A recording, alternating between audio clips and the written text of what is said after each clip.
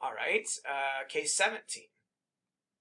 This is an epidermolytic hyperkeratosis. Yeah, this is EHK, epidermolytic hyperkeratosis. If you have a single lesion that clinically they think is a seb or a wart and you take it off and it looks like this, then you could call it an epidermolytic hyperkeratotic acanthoma or an EHK-oma, as I like to kind of jokingly abbreviate it as.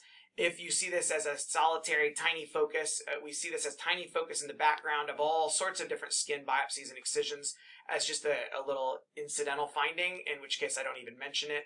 Or, of course, the rare cases of people that have germline mutations in keratins 1 or keratins 10, which is what creates this pattern, and those people have it as a form of ichthyosis. So epidermolytic hyperkeratosis, the key is that you get this appearance of lysis of the epidermis, that the epidermis is falling apart. That's not really what's happening. If the epidermis is falling apart, the cells would die and you get inflammation and all of this, but they're not. Actually, the cells are clear. They have a lot of clear spaces in them and a lot of these pink globules. On this particular stain, it looks a little more reddish, but what's happening is that keratins 1 and 10, because of the mutation in the gene, they're not arranged properly in the nice long filaments. Instead, they fold incorrectly and they blob up into these globules of keratin, and what's left behind is kind of empty cytoplasmic space that washes out during processing, and it gives this clear appearance plus blobs of varying size of pink keratin. And sometimes also you can see purple keratohyalin granules along with this. I feel like you often have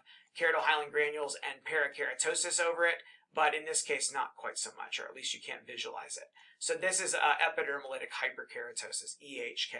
And occasionally I find that people will get these globules confused with the globules of Myrmecia wart or molluscum. Those both have differences, and I have a video on my YouTube channel if you have trouble with those that talk about molluscum and Myrmecia wart and how to sort that out. Okay.